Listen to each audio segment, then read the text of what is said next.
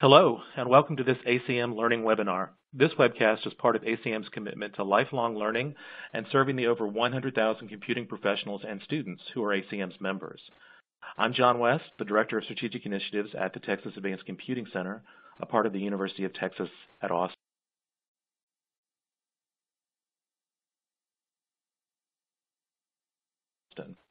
I'm also a past General Chair of the SC Conference Series and Vice Chair of the ACM Special Interest Group on High Performance Computing.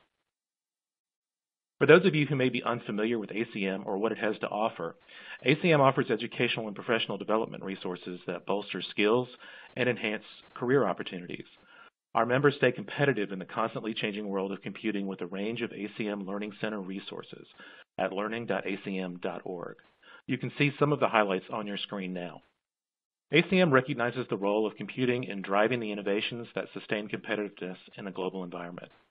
ACM provides timely computing information, including communications of the ACM and Q magazines, access to the ACM Digital Library, the world's most comprehensive database of computing literature, and international conferences that draw leading experts on a broad spectrum of computing topics, along with support for education and research, including curriculum development, teacher training, the ACM Turing and ACM Prize in Computing Awards.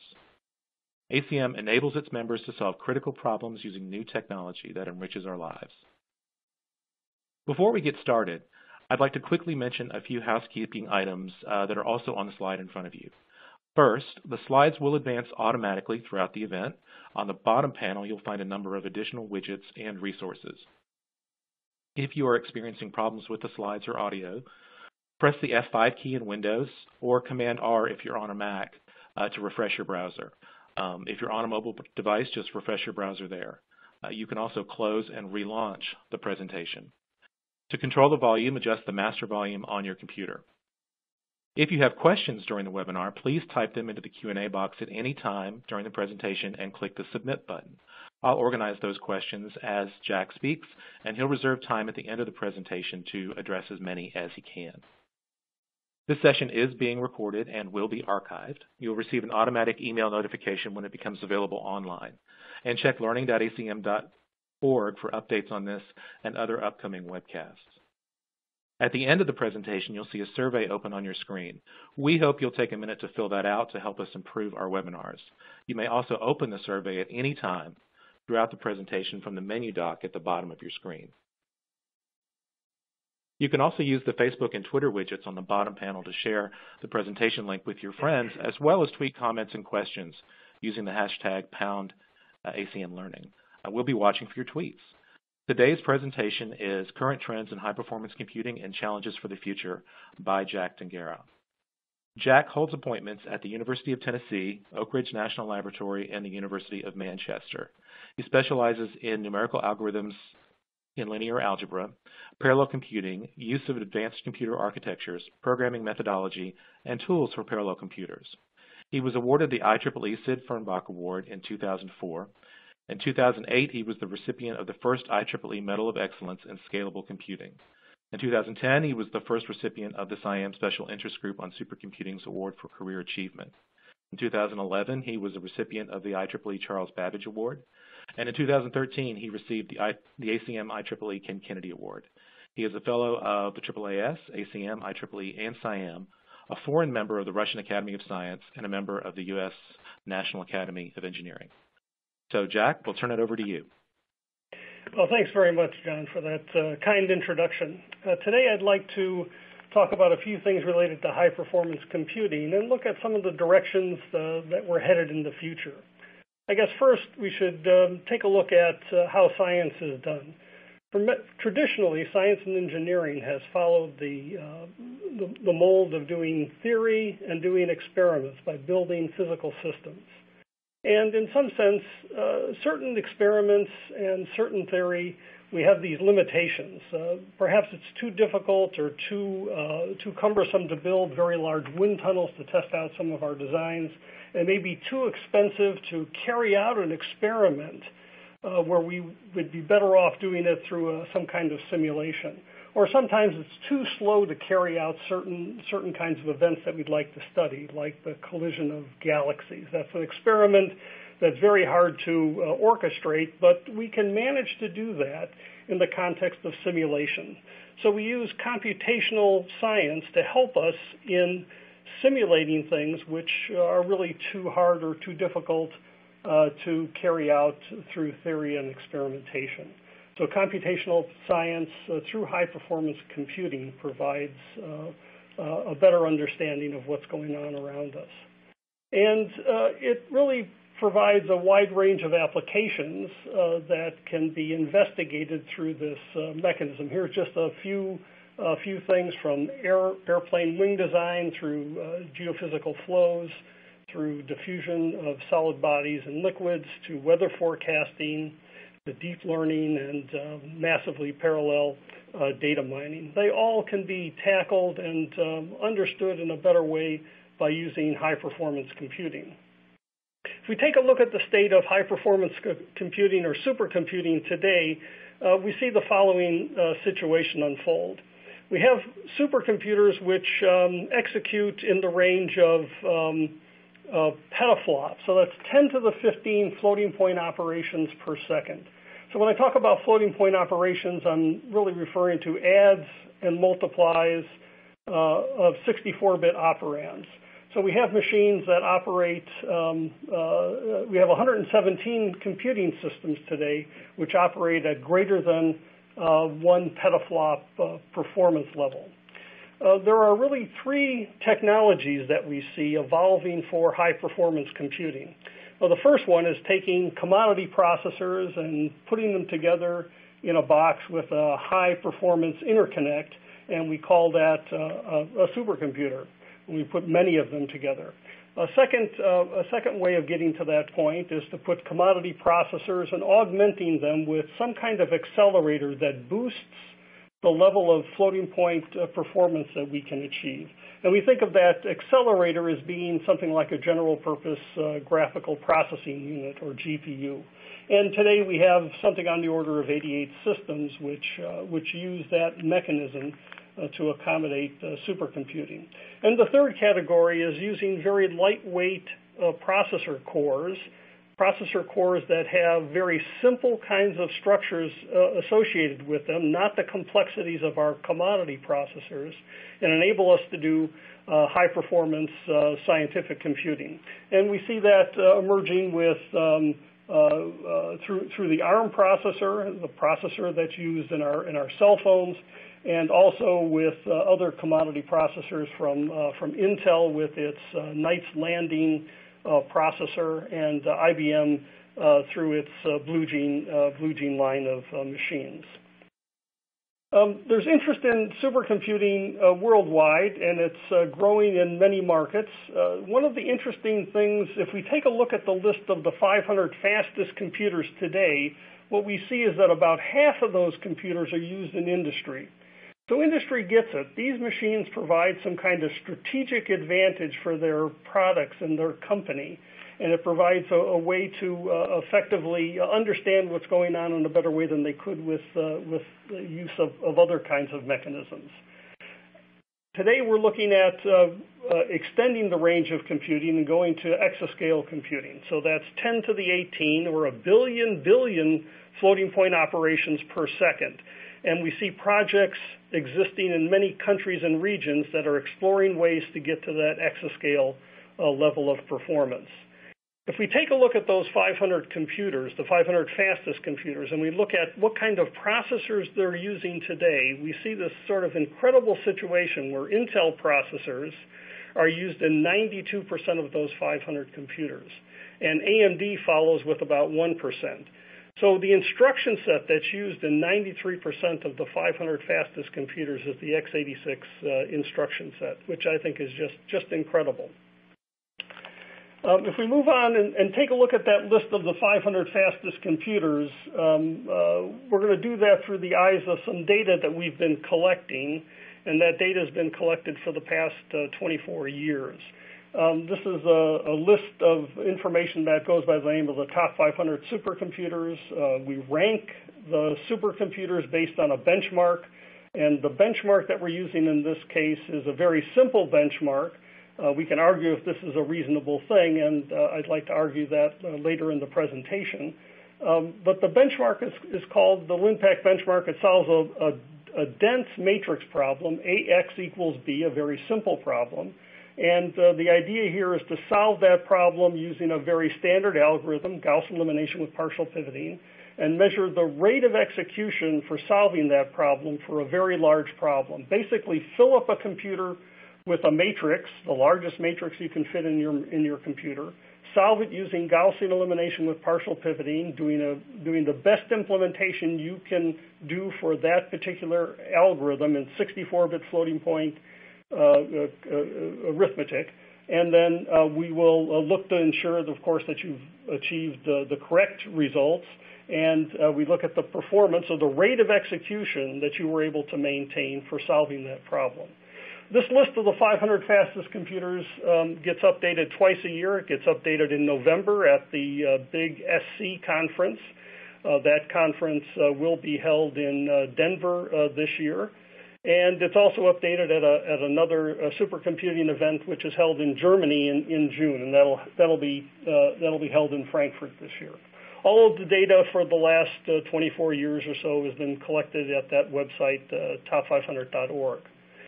This, in some sense, is a snapshot, if you will, of supercomputing for the past 24 years. What we're looking at here is the orange line is representing the sum of the 500 computers. So that's an artificial calculation just using an Excel sheet to compute the sum of the 500 computers that was achieved. And today we see that number is at 672 petaflops for the sum. The red line represents the computer at position number 1. So that is the fastest computer. And today the fastest computer achieves a rate of execution of 93 petaflops. So 93 times 10 to the 15 floating point operations per second was achieved to solve that benchmark program. And the guy at the bottom of the list is represented by that blue curve. And today, the position number 500 is with 349 teraflops worth of computing power, or 349 times 10 to the 12 floating point operations per second. So you can sort of see where things have been going back for the 24 years. There's a number of interesting things that sort of shake out from this list. We might look at the slope of the curve. If we look at the slope of the curve, we might think it behaves something like Moore's law, doubling every perhaps 18 months. In this case, this line is doubling not every 18 months, but every 14 months. So it sort of gets a boost in some sense, and that boost is coming about primarily because of the use of parallel computing. If we take a look at the guy at the bottom of the list today, so that's the machine at position number 500, we see that back in 2003, the sum of all the computers was equal to the machine that's at the bottom of the list today. So that's sort of a striking thing in itself. We have this, of course, exponential effect taking place in the performance of our machines, and we see great changes taking place in really a short period of time. The other thing to note is that a guy at position number 1 on this list falls basically off the list in 6 to 8 years. So things are changing quite rapidly. An investment is made in a number 1 machine. That investment usually comes with a price tag of around $200 million for the number 1 computer. And after 6 years, that computer basically isn't considered a supercomputer anymore. It needs to be replaced. So another investment is needed if you want to maintain sort of a level of computing power that puts you at the top of this list. Things happen at an incredible rate. So the laptop I'm using here to give this presentation, it's the laptop I use. I can run the benchmark on it, and when I run the benchmark on my laptop, I end up with 70 gigaflops, so 70 billion floating point operations per second out of my laptop. That's a stunning achievement. That's a device that I use mainly, to be honest, to read email, and I have the potential to get that kind of performance.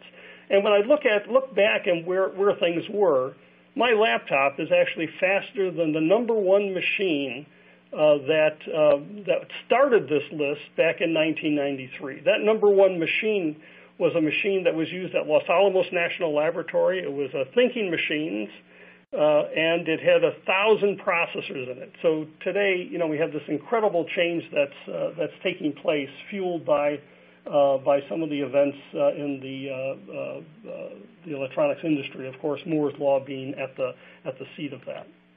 And of course, the phone I use, my iPhone, I can run the benchmark on it. There's an app for that. You can download the LinPack benchmark app, and when I run it on my phone, I get 4 gigaflops. So that's again a stunning achievement from a phone, and that would have been considered one of the 500 fastest computers back in 1996. So incredible changes taking place over a very short period of time.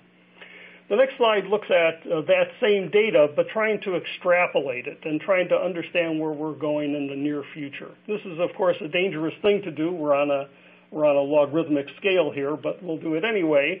The thing to notice here is that we achieved a teraflop worth of computing. That's 10 to the 12 floating point operations back in 1997. And that was done on a computer called the ASCII Red machine at Sandia National Laboratory. About 11 years later, we achieved a petaflop, 10 to the 15 floating point operations in our fastest computer, and that was on a computer that was at Los Alamos National Laboratory and went by the name of Roadrunner. And, making the projection, we would see that perhaps we'll achieve an exaflop around 2020. So 10 to the 18 floating point operations, a billion operations per second in the year 2020. And, China's on record as saying that they will achieve an exaflop in the year 2020. And in the U.S., we have plans to develop high-performance computing that will take us to exaflops in the year 2021. And I'll have more to say about that in the next few slides. This is the top 10 computers on the list today. So the way to look at this is the guy at the top, ranked number 1, is at the National Supercomputing Center in Wuxi, China. And that's a computer that goes by the name of the Sunway Tianhu Lite.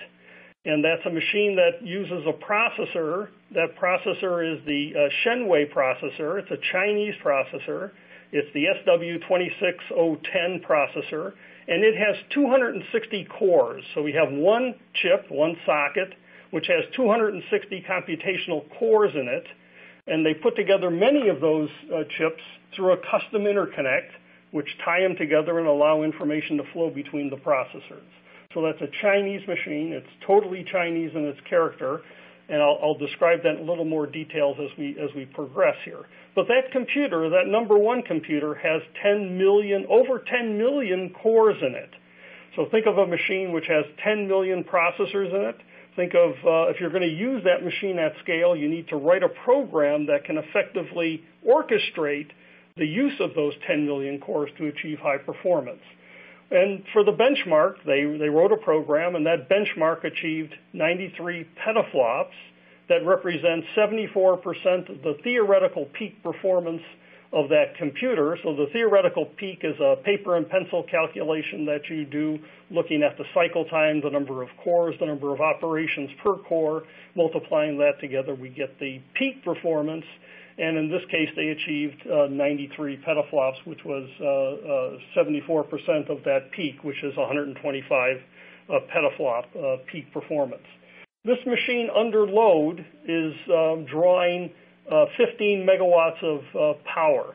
So a megawatt in the U.S., if I think about a megawatt and I use a megawatt through the course of a year, I'll get a bill from the electric company for $1 million. So a megawatt year is $1 million. So in some sense, you can think of, to turn this machine on for 1 year, somebody's paying an electric bill of roughly $15 million just for the power for the machine. And that's the power required for the processor, for the interconnect, and for the memory. It really doesn't include the cooling that's required. Cooling adds another maybe 20 to 30% additional power requirement. The last column here represents an efficiency number, and that's gigaflops per watt. So we want that number to be as high as possible. We want as many floating point operations per watt of power put into this machine. So this supercomputer in China gets a number of around 6 gigaflops per watt. And if we just scan down the list here, we see other machines which are lower. There's only one machine which is actually a little bit better than it, and that's a machine in Switzerland getting about 7.5 gigaflops per watt. So that's a very powerful machine in China. 10 million processors in it. 93 petaflops, 74% of the theoretical peak, 15 megawatts of power, and 6 gigaflops per watt. If you take a look at the next 5 machines, you would need to add up those 5 machines to equal that one computer that's in China. That's sort of just to show you how far ahead it places from the other machines itself. And scanning down the list, we see that China has 2 machines on the list. U.S. has 5 machines, Japan has a couple, and Swiss have 1 machine on the list. The Tahoe Light is 5 times the performance of the number 1 machine in the U.S., the Titan computer here at Oak Ridge National Laboratory, which was manufactured and integrated by Cray Computer. The U.S. Department of Energy has really invested a lot in high-performance computer. It uses high-performance computer to drive the computational efforts, the science that's being done at many of the national laboratories. And to put it again in perspective, the Tahoe Light is about equal to the performance of all of the Department of Energy computers that are represented on the top 500 list. So this is a very powerful computer that's on the list itself. In the U.S., there are plans within the Department of Energy to deploy a number of high-performance systems above what we currently have. There's an effort to deploy this year and to have in development and in production in next year 3 machines. So there's an investment that's being made in hardware for these machines, around half a billion dollars in terms of the hardware itself. And 2 of those machines will be based on IBM and NVIDIA products. So we have processors being augmented with accelerators in this case to try to boost the performance. And those machines will go into Oak Ridge National Laboratory and Lawrence Livermore National Lab. And Argonne National Laboratory outside of Chicago will receive a machine that's based on Intel processors, Intel's next generation of many-core processors. And the thought is that after these set of machines, the next level would take us to exascale. That is, the exascale machines would appear after this major investment in our hardware infrastructure. In China, China is of course interested in high-performance computing. They were building machines based on Intel and other technologies from the West. And the U.S. Department of Commerce, a couple years ago, decided to prevent China from receiving certain Intel technologies. And they cited concerns about nuclear research being done on these systems. So in February of 2015, they specifically pointed out 4 locations should not receive Intel parts, Intel equipment, for use in their high-performance machines. And that was at the National Supercomputing Center in Guangzhou, where the number 2 machine is located, the Tianhe 2, and also at the National Supercomputing Center in Tianjin, outside of Beijing. They have a very fast computer. The National University for Defense Technology, they are the integrators of many of the high-performance systems in China. And the National Supercomputing Center in Chencha, where NUDT is located, those places are prohibited from receiving Intel equipment. In some sense, the result of that was to accelerate some of the development going on in China. So today in China, we see 3 separate developments underway to reach exascale. And I think what their motto is, anything but from the U.S. in terms of the parts and the equipment that's going to be used. So in Wuxi, they're developing a follow-on to Tianhe Light that'll be based on Chinese technology. It'll be a machine that is very similar to the existing Tianhe, which will be at exascale. There's a machine being developed at the National University for Defense Technology in China. It's an upgrade to the Tianhe 2, and that'll be using basically replacing Intel processors with Chinese ARM processors with an accelerator of their own design. And then the third way for exascale development is through a company called Sugun. Sugun is an integrator in China. They're going to be developing a machine with the assistance of the Chinese Academy of Science that'll be based on an x86 architecture. It'll be Chinese made, and it'll be in collaboration with AMD. So that's sort of the Chinese effort going forward for high-performance computing. In the U.S., there's an effort going on. It was started last year. It's called the Exascale Computing Program, and that's a 7-year program that's been outlined by the Department of Energy. And the initial machine at exascale will be based on some advanced architecture. We don't exactly know what that architecture will be at this point, but it's intended to be developed and in use by 2021. And a second machine will be based on a capable exascale architecture, and that will be delivered in 2022 with deployment in 2023. This Chinese processor is rather unusual in many ways. It's the first homegrown many-core processor. It's Shenwei again is the company. Sunwei is the name of the company, and it was developed by China. It has a Chinese instruction set. It uses 28 nanometer technology. It has one socket that has 260 cores. And in terms of the floating point peak performance, it's about 3 teraflops that is represented in that one chip. There's a rather detailed report that can be found at that URL at the top, bit.ly/Sunway-2016, and that documents this machine and describes the machine in quite a bit of detail. But just a rough indication. This is again a Chinese design and fabricated, and has their own instruction set, not following from any standard instruction set. It has a cycle time of 1.45 gigahertz. That's a rather modest cycle time for a high performance computer. It has a node or a socket which is 260 cores.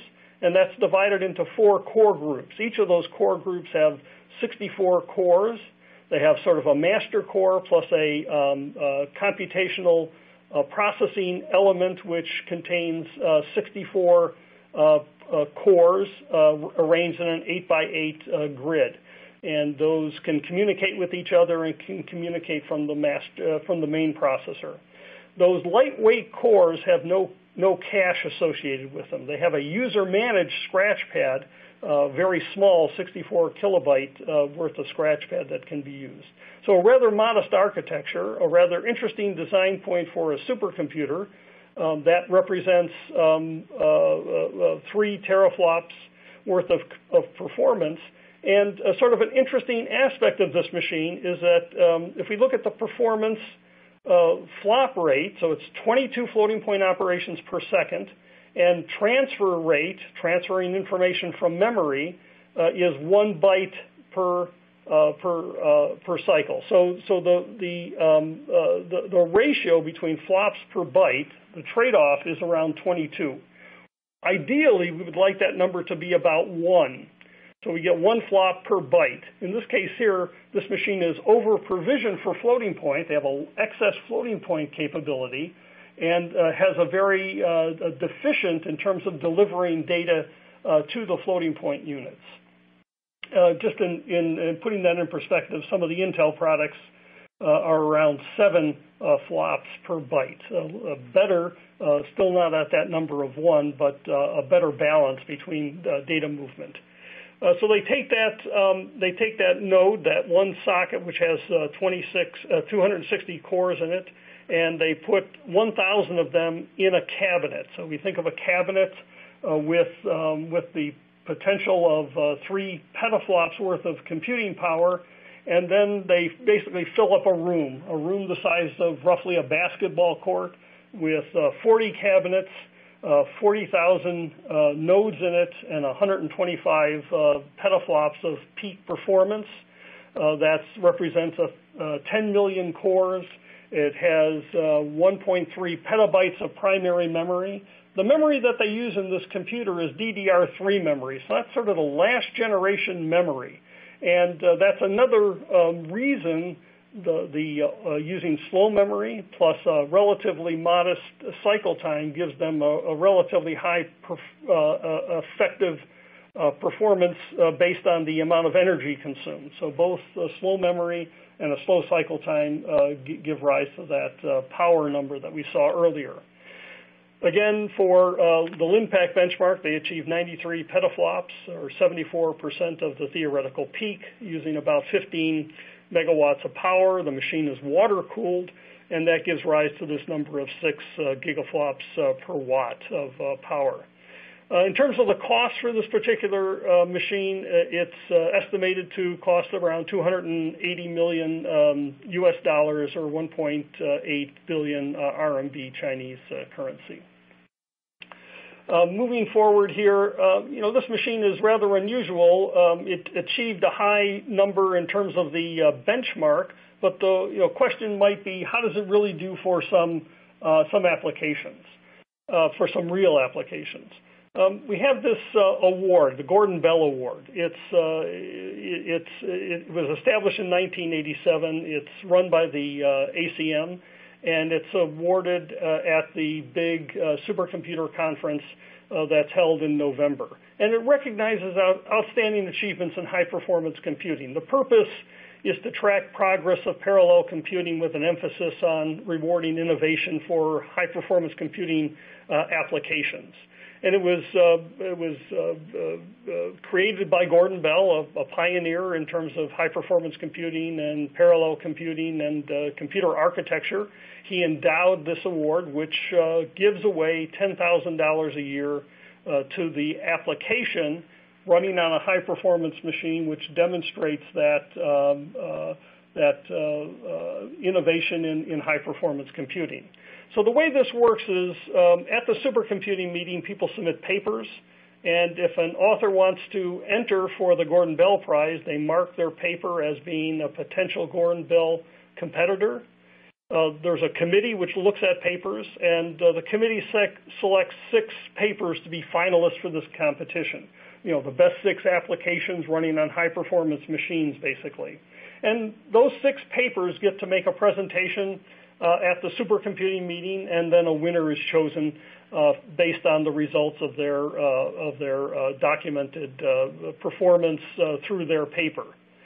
This year, in November, or last year at the supercomputing conference that was held in November in Utah, there were 6 finalists. One finalist was from Lawrence Livermore National Lab, another from Imperial College in England, one from the Japanese High Performance Computing Center, and then there were 3 entries that were made by the Chinese.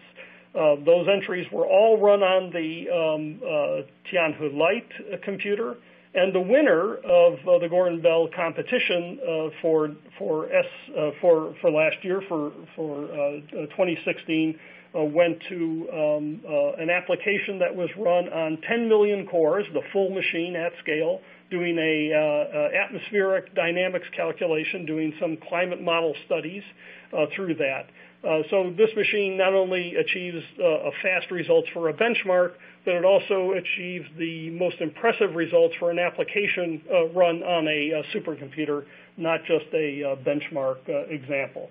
So this machine, I think, goes beyond what one might consider to be a stunt machine put together just to achieve that benchmark result.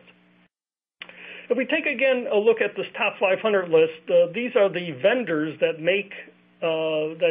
construct, put together, integrate the 500 computers that are used, that are out and in use. So we see that HP Enterprises is the leader in some sense with 112 systems. Lenovo has a large number of machines, and so on and so forth down the list with various vendors of high-performance systems. The striking thing here is that China has a number of vendors now. They have a number of vendors, and they're able to secure 36% of that top 500 list in terms of vendors that are churning out computers. If we take a look at the country share of the top 500 list, so this is looking at the 500 computers, and we're going to look at where those computers are deployed, not where they're made, but where they're actually deployed. We have this tree graph. Here we have a graph which has 500 rectangles. Each rectangle represents a high-performance machine on the top 500 list. The area of that rectangle, in some sense, reflects the performance. So the number one computer is that yellow computer, yellow rectangle at the top, which has the largest area. That's the Tianhu Light. The number two machine is right below it, again a Chinese machine, and the number three machine is one from the U.S. If you add up the numbers by country, so in the U.S. we have 171 of the top 500 computers. China also has 171 of the top 500 computers. So that's an interesting statistic.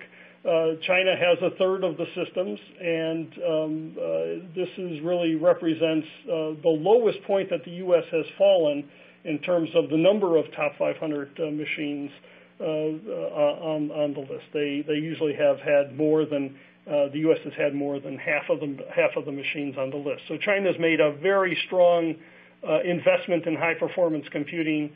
Back in the year 2001, they had 0 computers on the list, and that steadily has grown to today, where they are in a tie with the U.S. in terms of the number of machines. I'd like to just turn and look at this benchmarking thing for a minute. I have to confess that I'm an accidental benchmarker.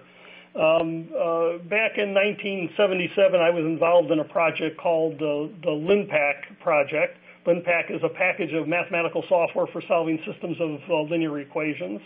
And in the course of developing that software, we tested and experimented with various machines. This is the group that was involved in LINPACK. The person on the far right there is Jim Bunch from University of California, San Diego. Next to him is Pete Stewart, again, a numerical analyst from the University of Maryland. Next to him is Cleve Moeller, one of the guys who founded the MathWorks and the inventor of MATLAB. And next to him is a 1977 version of me. So that's a version of me with a little bit more hair than I have today.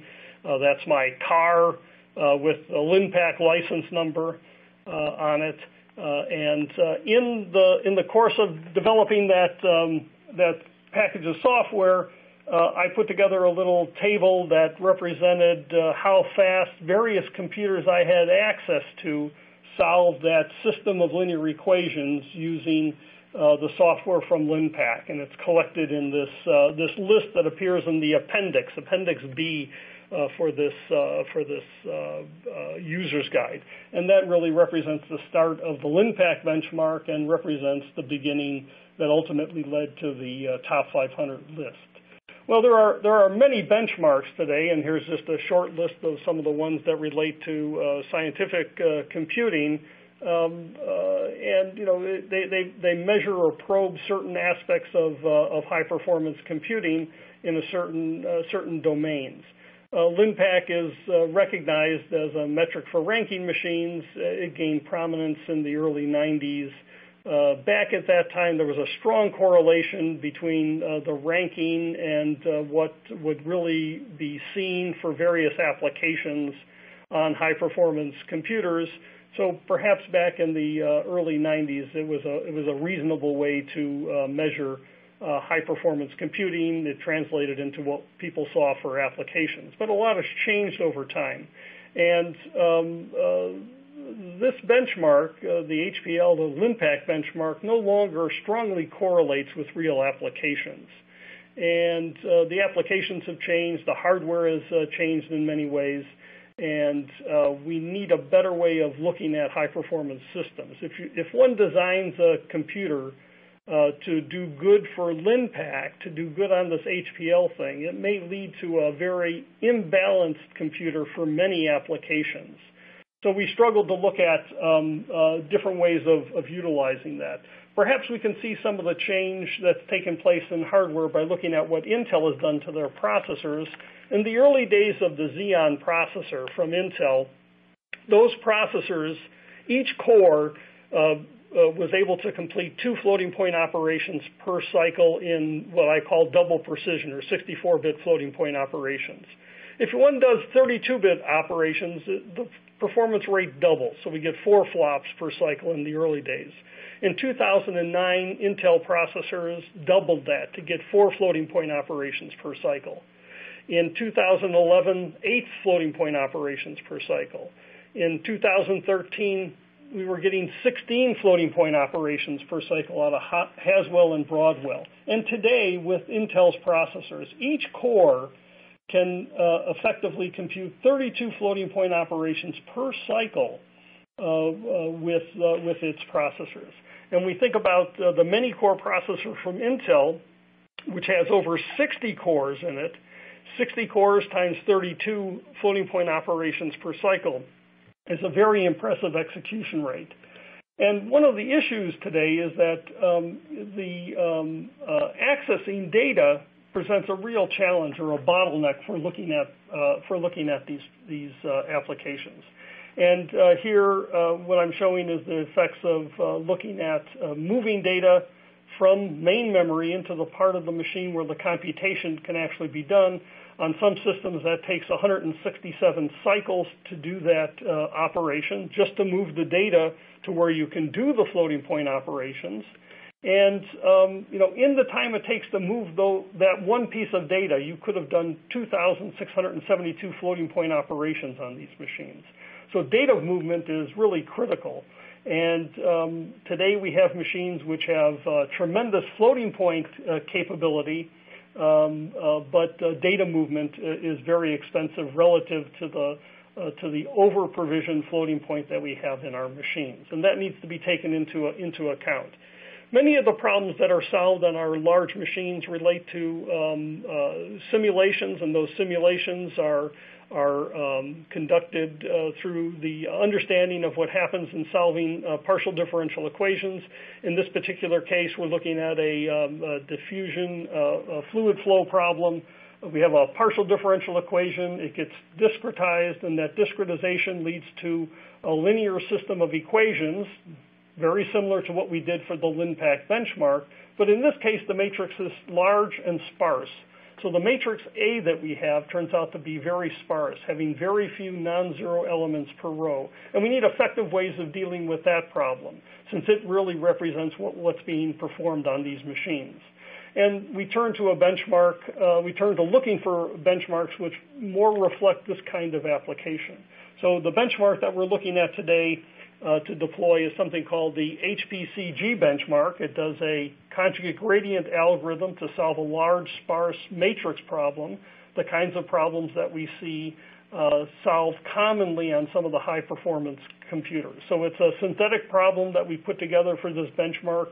There's ways to ensure that we actually get, that when running the problem, we actually get the correct results. And when we run that benchmark on the machines, we get a different story in terms of the performance and the characteristic of various computers. So this is a ranking of the top 10 computers using this HPCG benchmark from the November list. And the computer in the number 1 position has changed. A number of machines have shifted position.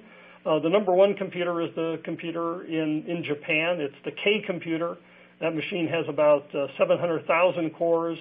The LINPACK number it achieved was about 10 petaflops, and what's achieved for running this sparse benchmark problem is just 0.6 petaflops, or about 5% of the theoretical peak. And that number turns out to be pretty impressive for the computers that are on this list. So you can see that the number 1 machine for the LINPACK benchmark, which was running at 93 petaflops, is now running at 0.37 petaflops, or about 0.3% of the theoretical peak for that machine. So it really presents a different light in terms of how these machines can perform when doing real scientific problems. These two benchmarks represent bookends, perhaps, on how we can better look at our computers. What I'm showing here is the peak performance in blue, and the red represents the LINPACK benchmark for solving that dense matrix problem. And when we take a look at looking at running the benchmark that does this iterative method for solving a large sparse system, we get a performance level which is far lower than what we see from the LINPACK benchmark or the peak performance. So that really represents bookends in some sense for the performance that we see out of these high performance computers. And I guess the story here is that the classical analysis of algorithms may not be valid. Processors today are over-provisioned for floating point. Data movement is extremely expensive. The operation count is not really a good indicator at the time it takes to solve a problem. So algorithms that do more operations may actually take less time in terms of solving problems. I'm going to conclude here and take a look at some of the things which I think are critical in terms of high-performance computing and algorithms and software design. And I would say that these are major issues that we face and major challenges that we have in terms of overcoming certain things to effectively use our high-performance computers. So one of the things that is critical today is parallel computing and effectively exploiting large numbers of processes. With the number one computer, we have a situation where we have this incredible number of processors associated with our computation that we need to effectively use, and we need mechanisms so that we can avoid synchronization. So synchronization in parallel computations cause all the processors to come to a halt waiting for the very last one to complete its execution before you carry on to the next state. So we need to break that fork-join model of computation, that bulk synchronous processing that goes on.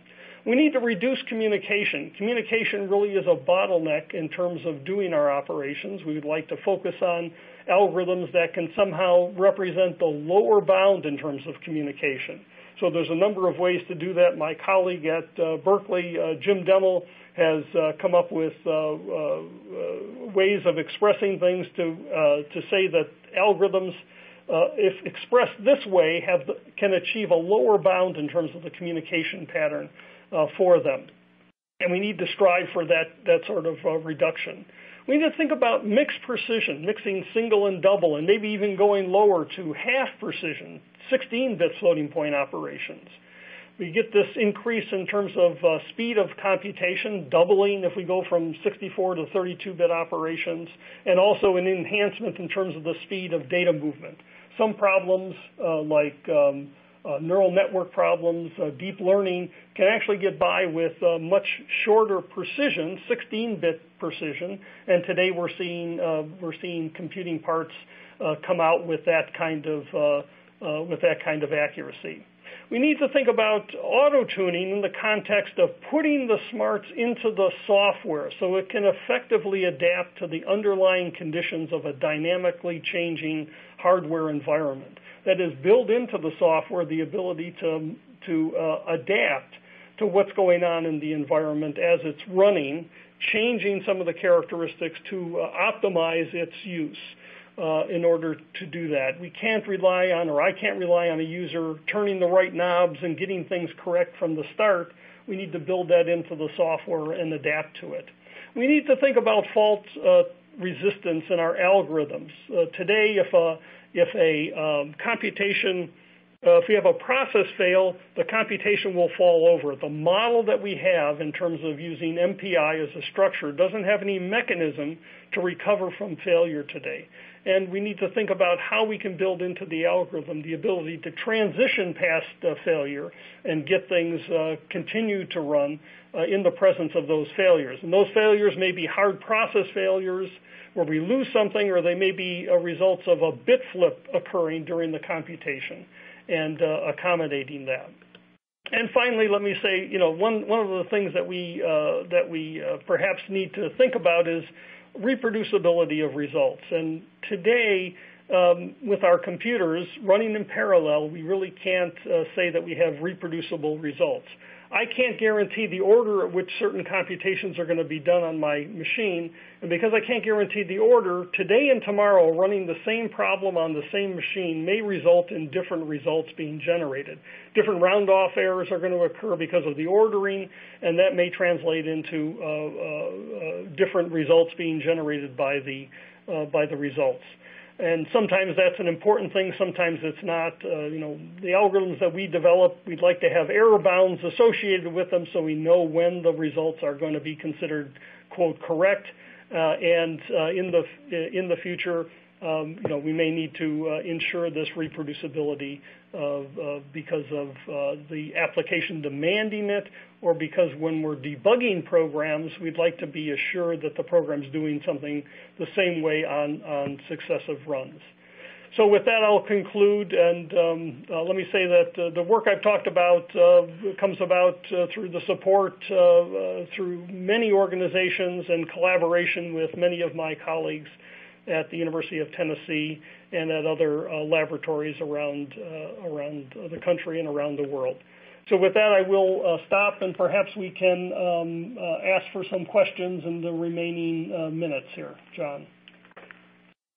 Yeah. Hey, Jack. Thanks for that. We do have a whole bunch of questions, and I'll try and pick out a few that represent several questions together. So we've had several attendees ask about both the failure rate of these very large-scale systems and what impact that has on their practical usefulness versus clusters of smaller machines that you might find in university departments or smaller institutions. Right. So failures do occur, and they can be very disruptive. So if I'm running one application on the whole machine, and I have a failure occur, a process fails, or a network goes bad, that application will be terminated, and I will lose the information that was generated during the course of that run unless I've done something to prevent it. And what I could do is to do a checkpoint, that is checkpoint the state of the computation, so that if I encounter such a failure, that I can restart the computation from that point. So think of a computation that may take 20 hours on a computer at scale. We're using the whole machine. I should be doing a checkpoint every so often so that I can recover from, let's say, 2 hours worth of computation and carry on in the presence of that failure. If I'm running on a computer and not using the whole machine, but just using part of the machine, and my process fails for some reason, then my application will go away, but the other applications running on the machine may not go away. So they may continue in the presence of a failure that's occurred in another part of the machine which doesn't affect them. So in some sense, that's not a tremendous loss. I lose information if I was the application that was running, but the other applications can successively carry on in that way. So does this occur on high-performance machines? Yes, it does. It occurs very frequently, I'll say, when a new computer is installed. So computers that are just being burnt in, let's say, encounter many, many failures associated with them. Over the course of its life, we see that rate go down until we get very few failures that occur. And then towards the end of its life, as the hardware ages, we see more failures starting to occur again. So, there's that, quote, bathtub view of the failures, where we get a lot at the beginning and a lot at the end of its life. During the middle, we get very few. What's the failure rate? We can quote the numbers maybe on the order of 1 or 2 a day that occur on some of the computers that we have today. We also have a lot of questions about architecture, specialized architecture, limitations that we might be seeing on performance caused by general adoption of the x86 architecture. Do you want to comment on that and whether we might be seeing another fork in the future between commodity and high-end processing? Right. So, in the old days, high-performance computing, supercomputers were special-purpose processors. We can think about companies like Cray and CDC and others that produced those machines. Those were not commodity processors. They were designed specifically for high-end computing. They're very expensive to develop. And as microprocessors enhanced in their performance, over time, it became to the point where those big machines were not competitive with the microprocessors that we had. So building a machine was not cost effective, and in the end, those machines were basically abandoned, and those companies had to switch their model and adapt the commodity architectures. Today, we're seeing a slight change with augmenting those commodity architectures with special purpose accelerators and boosting the performance of those computers through the use of those accelerated technologies. And I think that presents a very viable and persistent way to go forward. In China, we have this rather unique design point for a processor, developing a machine around this 260 core, having very certain characteristics associated with it to achieve high performance computing. I would say that computer is very difficult to program, however. So one can program it. It takes a tremendous amount of effort to do that. So the way to develop applications for this is to invest in people to do the optimization to effectively design something, craft something around that architecture. And when the architecture changes, those applications will have to be redone to adapt to a new architecture. So one of the advantages with commodity processors, we can usually get by with moving forward with the application with not too large an effort in retooling for that new architecture as it emerges.